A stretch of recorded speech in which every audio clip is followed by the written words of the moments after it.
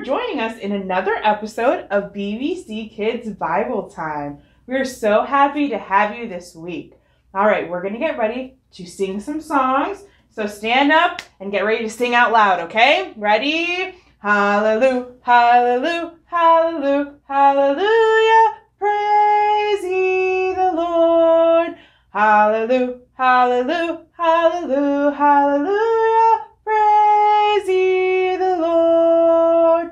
Praise ye the Lord. Hallelujah. Praise ye the Lord. Hallelujah. Praise ye the Lord. Hallelujah. Praise ye the Lord. Now, if you are with multiple people, maybe even your mom and your dad, maybe you guys can sing it together and one of you says, praise ye the Lord, and the other person says, hallelujah, okay? Let's see who could be louder. Okay, ready? You ready, Cyrus? Hallelujah, hallelujah, hallelujah, hallelujah. Praise ye the Lord. Hallelujah, hallelujah, hallelujah, hallelujah. Praise ye the Lord. Sing loud. Praise ye the Lord. Hallelujah. Praise ye the Lord. Hallelujah. Praise ye the Lord. Hallelujah. Praise ye the Lord. Good job, Phoebe. All right, we're going to go to our next song. But for this one, you need to have your Bible. So go get it really fast. Hurry, hurry, hurry. Run and get it. Don't fall. Run and get your Bible. Get ready to sing this with me, okay? You ready? You ready, Chris? Okay. Get the new look from the old book. Get the new look from the Bible.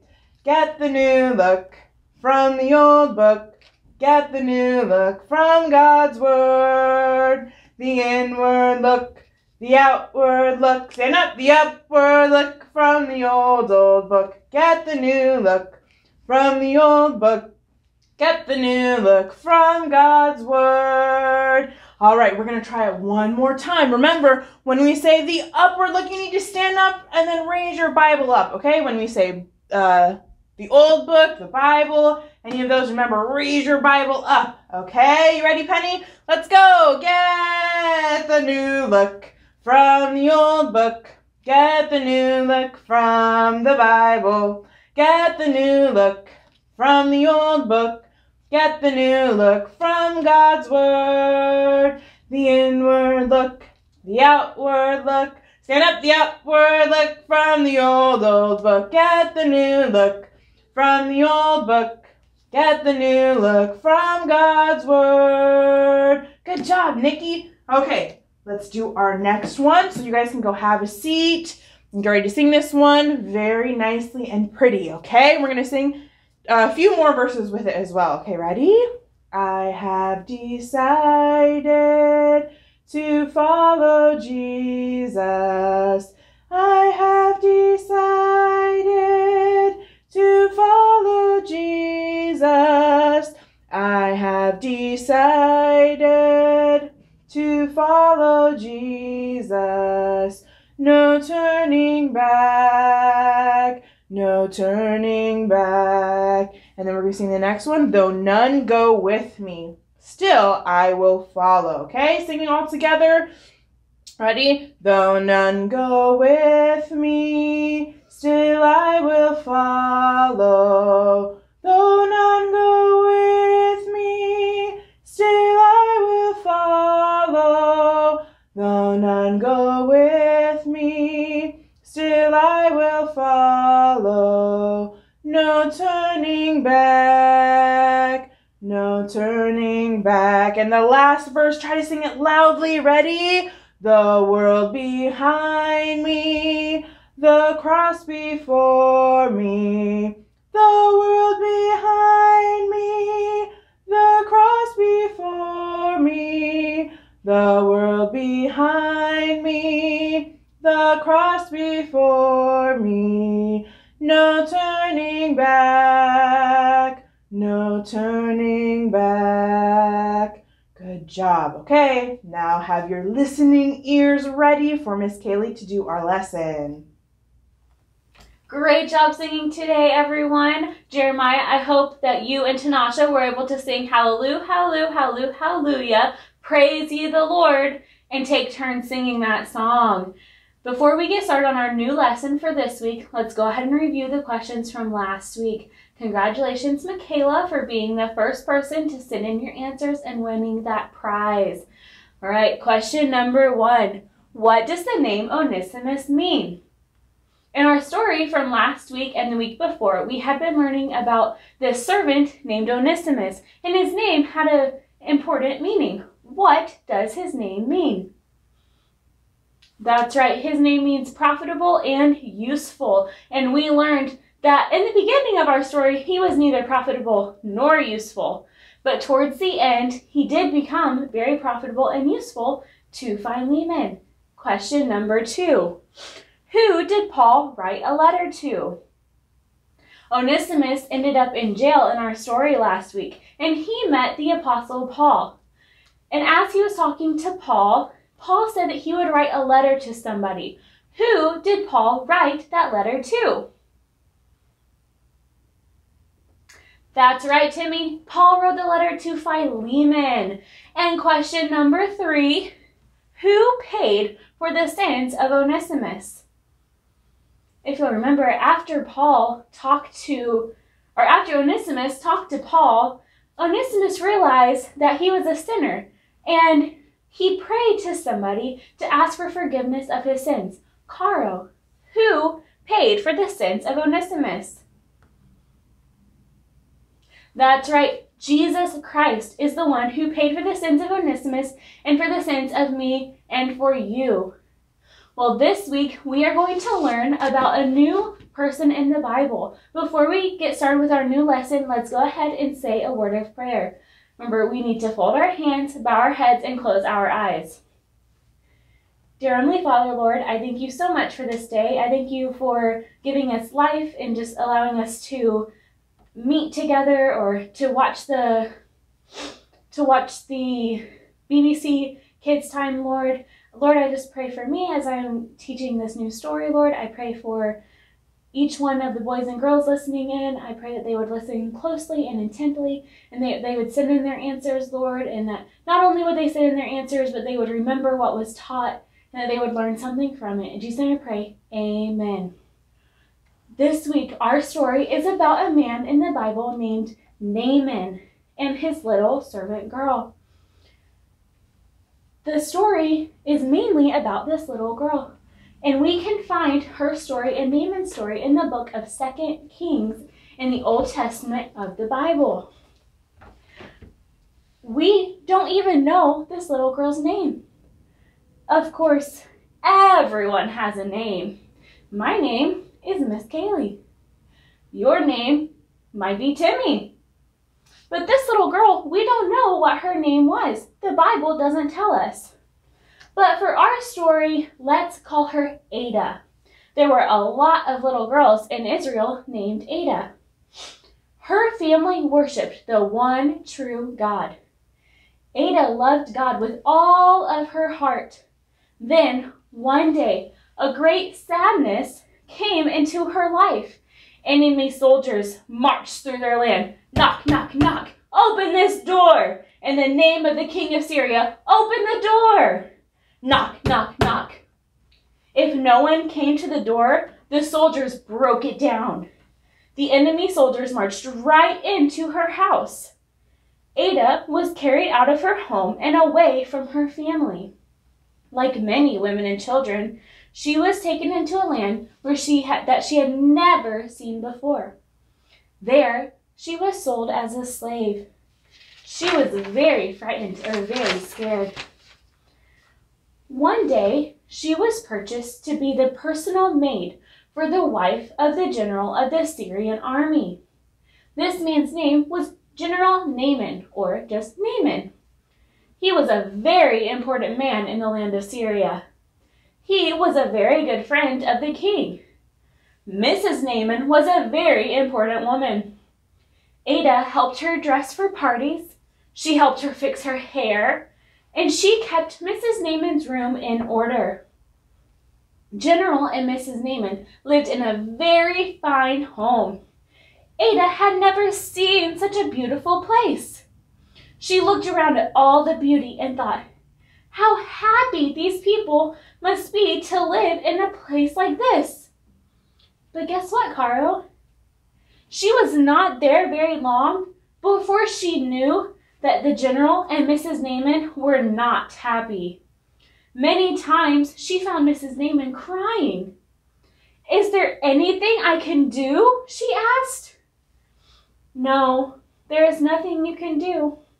There is nothing anyone can do. Ada was puzzled. She was confused. What could be the matter? Why was everyone so sad? Naaman and his wife were kind to their young maid, and she learned to love them. Of course, she missed her home and her family. She thought about them all the time. She thought about the Lord God too, and prayed to him often. Naaman and Mrs. Naaman did not pray to God. They worshipped idols of wood and stone. Then guess what, Michaela? One day, the young maid learned the reason why they were unhappy. It was entirely by accident. Naaman had never intended that she should see the white spots on his arm. He had a disease. This disease was called leprosy. That means that he would never be well again, and that he would die a terrible death. No wonder there was sadness in their home. Ada thought and thought about it. She prayed about it too. If only she could do something to help. Suddenly, she had an idea. Ada remembered Elisha, the man of God, back in her home country. The Lord had used him to do some wonderful miracles. If Naaman went to Elisha, he could be cured of his leprosy. Ada felt sure of that. She would tell Mrs. Naaman about her God and about Elijah. Then a terrifying thought popped into her head. Wait a minute, Ada. You are only a slave girl. These are important people. If you want to worship God, that is fine. But you cannot expect them to pay attention to you. You had better just keep still or be quiet about God. Ada knew that thought was from Satan. She simply prayed in her heart, Dear Lord, do give me the courage to tell them about you. The next time that she saw tears in Mrs. Naaman's eyes, Ada whispered, I know what's the matter. I saw the spots of leprosy on the general. Naaman's wife began to sob. She began to cry very hard. Oh, Ada, soon everyone will know. And you know what that means? The general will have to leave home and live where only lepers live, outside of the city. He will have to stay there until he dies. Leprosy is a terrible disease. It starts with just a tiny spot, but you see how it has grown, and soon it will cover his whole body. Mrs. Naaman cried harder than ever. Ada prayed a quick, silent prayer to God in heaven. Then she said, I wish the general would go down to my country. There is a man of God down there who could heal him of his leprosy. Ada, did you ever hear of anyone being healed of leprosy? Mrs. Naaman questioned Ada. She did not believe Ada. But guess what, Carl? This is what Ada said. She said, Well, no, replied the maid. But God caused this prophet to bring a dead boy back to life. So God could surely help him to heal leprosy. He worships the true God, the God who made heaven and earth. Naaman's wife was thinking very seriously. It is worth a try, she said. I will speak to my husband about it. Boys and girls, this week's prize word is decide. Just like the little servant girl had to decide whether or not to tell Mrs. Naaman about the one true God, sometimes we have to decide whether we are going to do right or wrong. We have to decide whether we are going to keep what we know about God quiet and to ourselves, or will we decide to go out and tell others about Him? So, what is the prize word, Jeremiah? That's right. Our prize word is decide. Our questions for this week are question number 1. Who was the servant girl sold to? You have to think all the way back to the beginning of our story for today. But who was the servant girl sold to? Question number 2. Who did the servant girl worship? We learned that who the servant girl was sold to worshipped wood and stone. They worshipped idols of wood and stone. But who did the servant girl worship? And question number 3, what disease did the important man have? This important man in our story had this disease that made spots all over his body. What disease did this man have? All right, make sure you email in your answers to bbcelmontkids@gmail.com and be the first person to send in your answers to win our prize for this week. Okay, boys and girls, I want you to get ready for Miss Pam to come and lead us in our new memory verse for this week. Great job listening to our lesson today, everyone. We're going to get ready to do our memory verse for this week, but first we're going to review our memory verse from the last 2 weeks because we actually had it for 2 weeks. All right, Isaiah 43:1. Say it all together. Ready? Isaiah 43:1.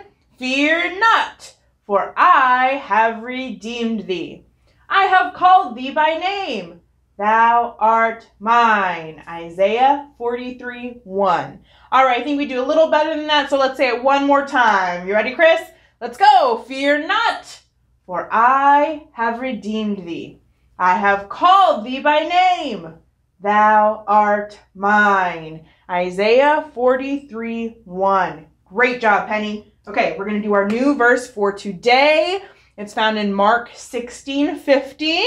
And he said unto them, Go ye into all the world and preach the gospel to every creature. Mark 16:15. Okay, we're going to say it all together really loudly. You ready, Cyrus? Let's go. Mark 16:15.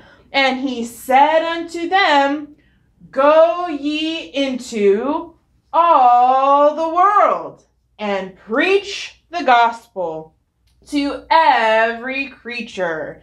Mark 16:15. Let's try it 2 more times. Okay, Phoebe? Ready? Mark 16:15.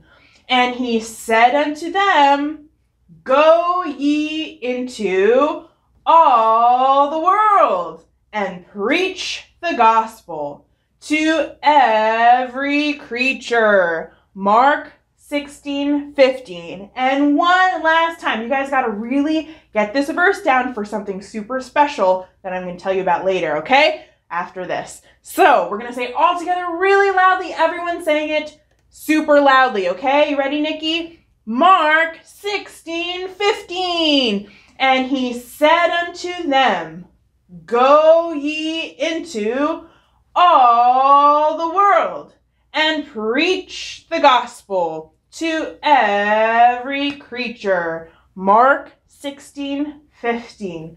Good job. Make sure you keep that verse in mind for something super special like I told you.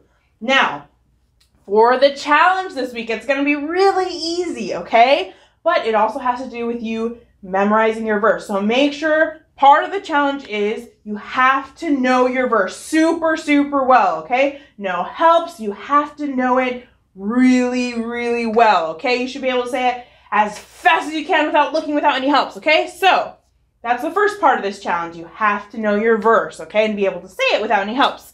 The next part is so easy, okay? You have to have your parents watch the end of this video because I have a special message for them, okay? So, you do your part for the challenge, memorize your verse and quote your verse, be able to say it really well, and then they have to do their part, okay? So you have to be like, Mom, Dad, please, this is part of the challenge, and it's so easy to give you your 700 points, okay? So, remember your challenge. Memorize your verse, know it very, very well.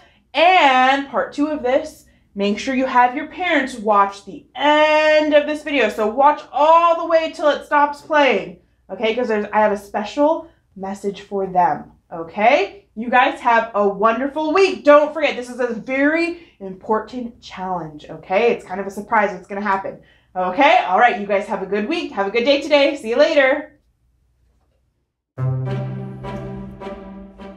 Hey parents, don't forget I have an important message for you at the end of the video, so stay tuned.